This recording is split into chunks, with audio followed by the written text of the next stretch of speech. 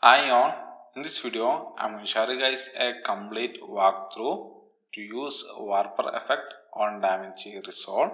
If you don't know what this Warper effect is, Warper effect will allow you to warp the video to your liking. If you have used Adobe, you may be familiar with the Puppet tool. It is same as Puppet tool.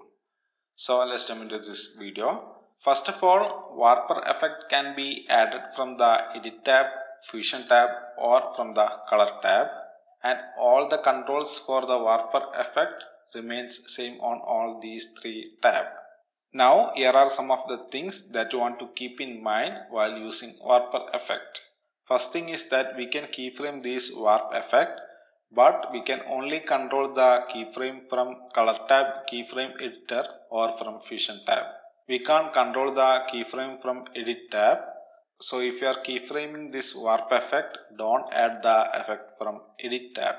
Second thing is that to warp, we need to add points and we need to control these points. And when you accidentally made a warp and need to go back, you can undo this from Edit tab. But if you are using the undo option from Fusion tab or from Color tab, it won't work. On both these tabs, undo will not work on the warp points that you added and all the warping you've done. So when warping on these two tabs, be extra careful to not create any unwanted warp. So to use the warp tool, add the warper effect. Then from the viewer, you can control this. If you are on Edit tab or on Color tab, you need to enable Open Effects Overlay to use the controls available on the warp effect. So to warp, you can add the points using mouse click and it will add the point which can be used to warp the video. Usually when you add a point, it will affect the entire video. So to limit the area where we can warp, we can add the limiter point. To add the limiter point, press Shift while adding the point. It will add a red color point which is the limiter point. So the places after you added the limiter point, warp will not work, giving us more control on warping.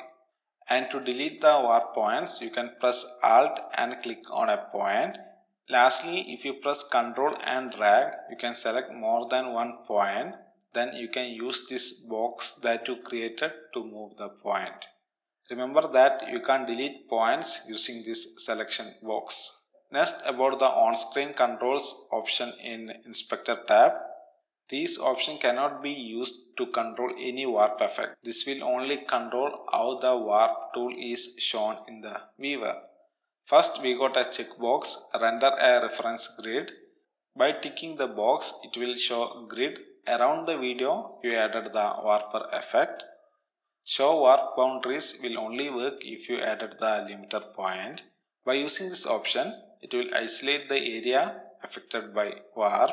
As border, will add a red line as a border between warp area and non-warped area, while as mask will add an overlay mask to differentiate these areas. Control visibility will control the point's visibility. Show means point will be shown entire time, while auto hide will hide the points while making changes using the point, showing us the full video without any disturbing points. Lastly, hide will completely hide these points. Show option will allow you to change the point from normal point to vector points. Point means it will just show the point, while vector will show a point and an arrow. Point is the location where you added the point, while arrow shows where you are warping that point to, giving us a complete view on what we are doing. Lastly, we got scale option. It will scale the points. It won't scale the warp effect. It will only scale the point that is shown on the viewer. Now for the warp effects control. First we got warp limit. It controls how edges will be affected with warping. Corners means 4 corner will be pinned or locked, so we can't warp it. Still, we can bulge the areas around the corners. Then we got edges. On edges, all the edges of the video will be pinned or locked. We can't warp the edges, but we can bulge it. Distance means it will lock parts of the video from some pixels away from the warp point. Lastly, we got the manual option. In manual, no part of the video is locked, so we can warp the video to our liking. Warp sharpness controls the warp point's effectiveness. Sharp means a warp point will be pointy. It does not mean it will be pointy as corners, but more like there won't be that much warp when using sharp option. Rounded means warp points will be smoother. While using rounded, it will be like too much warp even when you move the point a little bit. Lastly, rubber sheet means warp points effectiveness will be in between of sharp and rounded. It is like average control. Edge behavior option controls how the edges will look after warping. Sometimes after warping, the edges of the video will be moved inside, showing black color. We can fix this by using this control. Reflect and replicate option will allow you to remove the black edges. Quality controls the quality of warping. Better will give the best result, but it will use more resource. So depending on your system, you may want to choose the option. You can work with faster quality, and while rendering, you can change it to better, so you will get a good quality warp. Warp scale controls the warp strength. 1 is the default, 2 will double the warping, while 0 will remove the warp effect. You can use this option to adjust the warp strength. Last option on this warp tool is the point location. The sole purpose of this option is to add keyframe to the warp controls. First, we got effect follow option.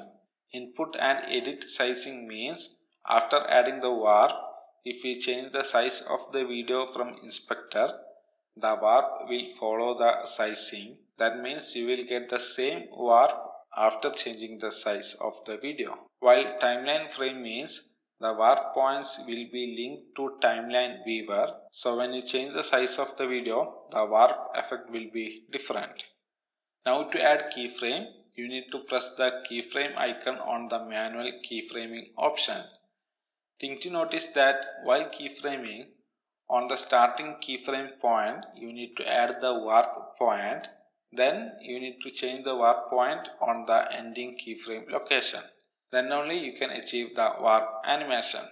So that's it. That's all about this warper effect walkthrough, guys. I hope you guys find this video useful. If you do so, hit the like button and don't forget to subscribe.